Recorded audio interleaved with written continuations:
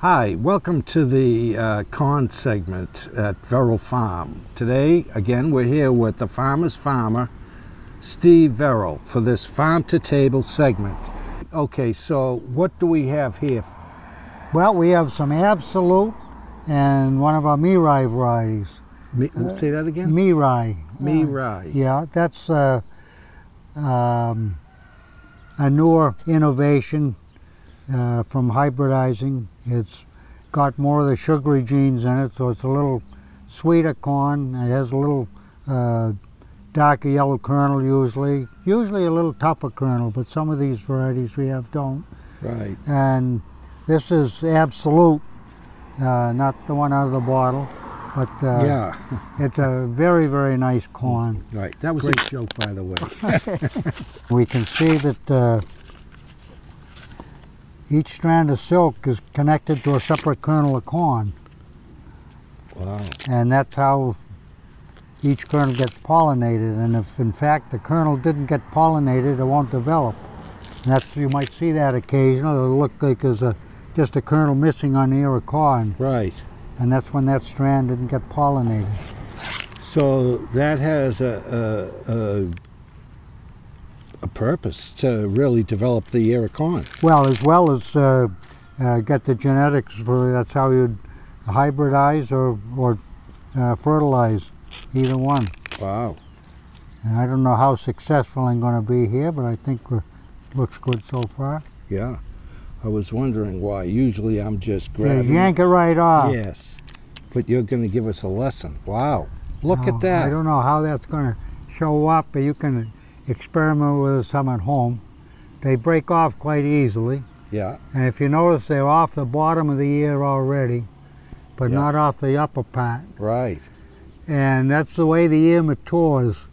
It's kind of interesting. We eat a lot of corn in the field when we're sampling different blocks to see which one to pick next and how soon it has to be picked or whether it's ready. And the sweetness actually starts at the base of the ear, and over a day or two works its way to the tip. And as soon as it gets to the tip, the next day it'll start to leave the base. So there's just that narrow time there where you got the flavor on the whole ear. But I think you can see pretty well maybe that each kernel has a strand of silk attached to it. Wow, that's very interesting. And corn's unusual that way because the pollinization, or the genes in the pollen, affect the appearance and the flavor of this kernel of corn, not just the plant that's going to grow if you were to plant this kernel. And that means that when we grow different varieties, they have to be isolated from one another so they won't cross-pollinate. Really? If you were to plant a nice tasting white corn next to a nice tasting yellow corn, and they had the same number of maturity days, the ears would be yellow and white. But they wouldn't necessarily they wouldn't be good tasting ears necessarily, because it wouldn't be a hybrid that had been developed from specific parents. Now when you're tasting out in the field, are you tasting at the top or the bottom? Both. We do both ends. Both ends. And I notice you're not very good at sharing, so I'm going to rely on you. You notice that, huh? Yeah. Now, this one is called Mirai. Right. Well, you told a great joke about this particular one. It's called Absolute. Right. And you said it's not it doesn't come out of a bottle, right? Right. So I wanted to have a rebuttal. Mirai corn, me like corn. Oh. How was that? Weak? Corny. Okay, folks. All right, Steve. So I noticed you peeled some corn here. What are we going to show here? Well, these are all ears of Mirai picked out of the same block, the same time. And there's quite a difference in maturity as you go from one side to the other. When the fellows are picking corn, they just by feeling the tip of the ear and how full it is, right in there is this decision whether to pick it or not pick it. Oh. And they get it right pretty much 100% of the time, but this one right here is just a little bit too young. And that's why I don't mind at all if people open the corn and take a look at it before they buy it to make sure it's the way they like it, because on these other two, this is the way I like it. Yeah. But my wife likes it like this a little bit, more mature, a little heavier ear.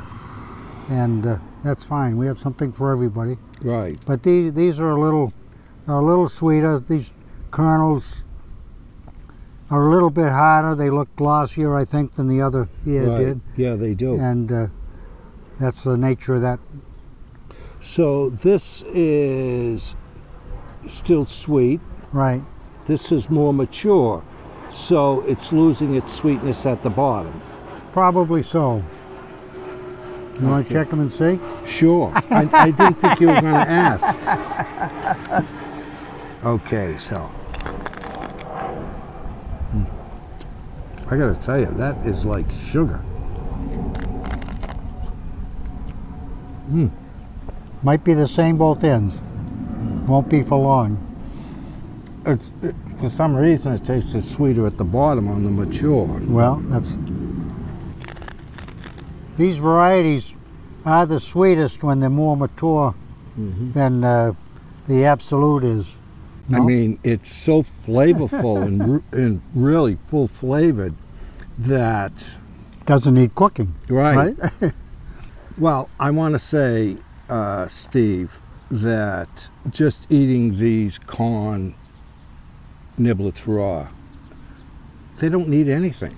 Don't need salt, pepper, butter, and truthfully, it's what I've been used to. You cook the corn, but you don't have to. Well, another thing, if you get a bunch of corn, take it home and decide you cooked a few more than you want to eat, or if you don't think you're going to cook them all, it's good to cook it all right when it's fresh.